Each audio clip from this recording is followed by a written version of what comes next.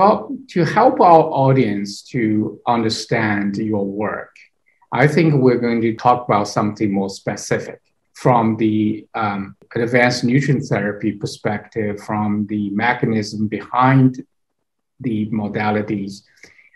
So I'm going to just go through a common conditions that people are suffering from and just get your summary of what the advanced nutrient therapy would provide and why. And let's start with, of course, the depression first. And what would you tell people who suffer from depression and what is available for them from the nutritional perspective? Well, there's a few parts that we've learned even quite recently. Depression generally has a genetic predisposition where some people are born with this tendency. In others, however, most people with depression, it has an onset where it suddenly gets worse, either in teenage years or later. And the question is what happened? We're now learning this has a lot to do with loss of DNA integrity and changes that can be permanent in which some of your key neurotransmitters are misbehaving. And we've learned that we have the ability with nutrients to adjust the genetic expression of misbehaving genes that can adjust neurotransmission. In other words, most people with clinical depression, I'd say the majority probably have what we call undermethylated version of it. And we're learning that has to do with undermethylation of their DNA, their global DNA during the 9 months of gestation, that when the baby is born, they don't have these regulating methyl marks in the right places. And so when we diagnose a patient with undermethylation, that we already know it's very likely they have diminished or insufficient activity at serotonin receptors. And recently, we now know they have too much activity at NMDA receptors.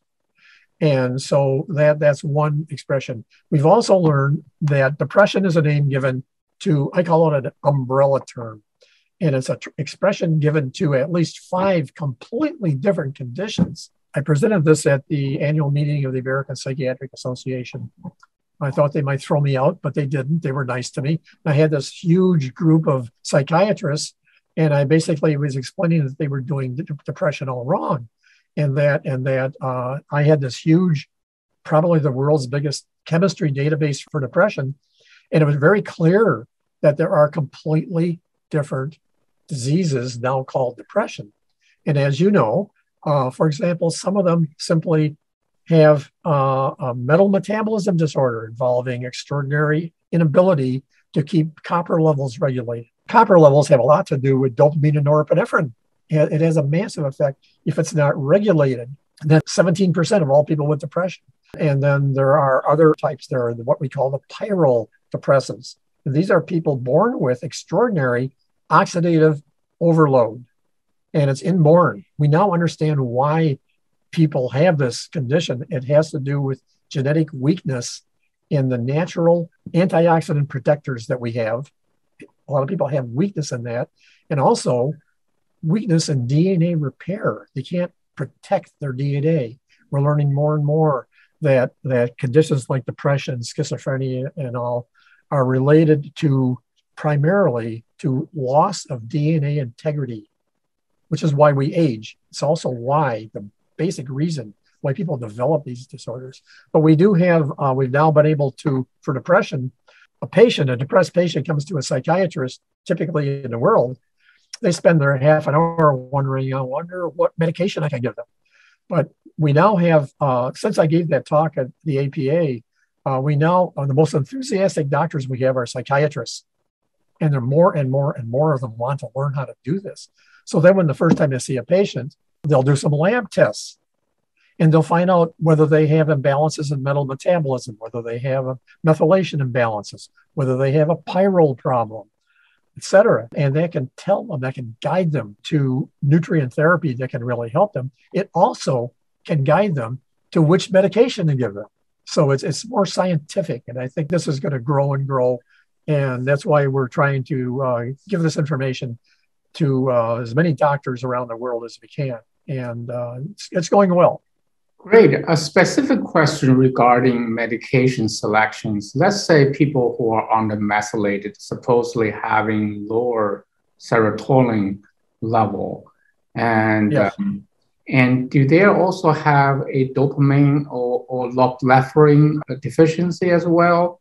Yes, in general, and there are exceptions, but usually 95% of the time, if a person has low serotonin activity, they tend to have low dopamine activity. And the reason is it's controlled by reuptake, not the amount of dopamine or serotonin in the body, but really the rate at which the neurotransmitters in a synapse can immediately go back to the original neuron. And reuptake is controlled by serotonin. That's controlled by a gene called a SERT gene, S-E-R-T, serotonin transporter program.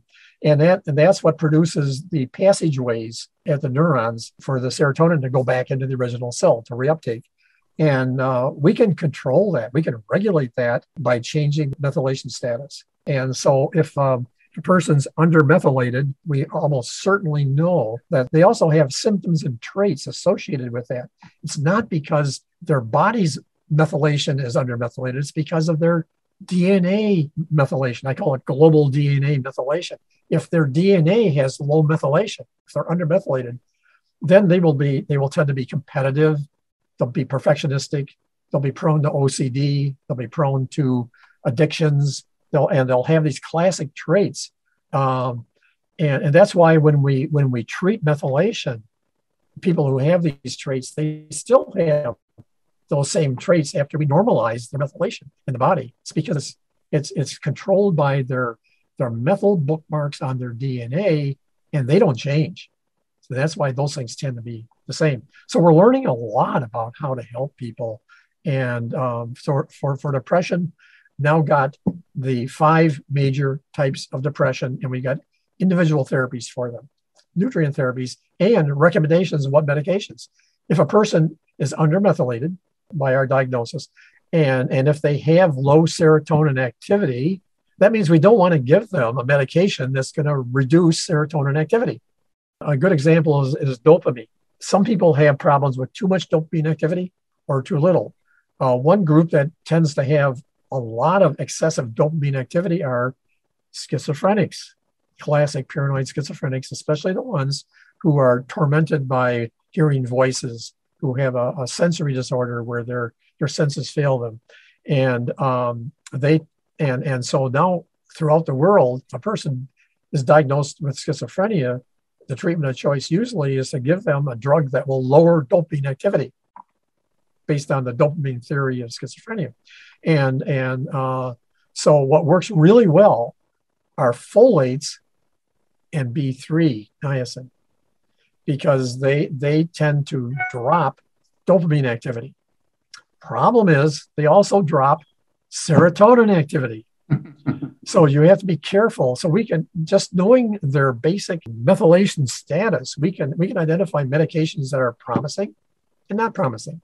For example, benzodiazepines, and there are problems with addiction tendencies, but they work especially good for overmethylated people. And they tend to harm undermethylated people. And there's a lot of both groups you need to know, so we can really assist psychiatrists in identifying which medications. Whenever we have a patient who comes to you first time and they're taking medications, drug medications, they don't call them biologics. I guess that's a more comforting name for publicity reasons, but they often can't wait to get rid of their medications. And we say, no, you must continue the medication and do both treatments together, because our nutrient therapies often take 2, 3, 4, or 5 months to really get the full benefit. And then after you've done both together, and provided that the patient has dramatically improved, then only then you start cautiously lowering the drugs. We are not opposed to drug medications. They've helped millions of people. I've had hundreds of people tell me how drugs have saved them and helped them. So we're not at all against them. However, it would be nice to use as little of it as necessary because they have side effects and other problems.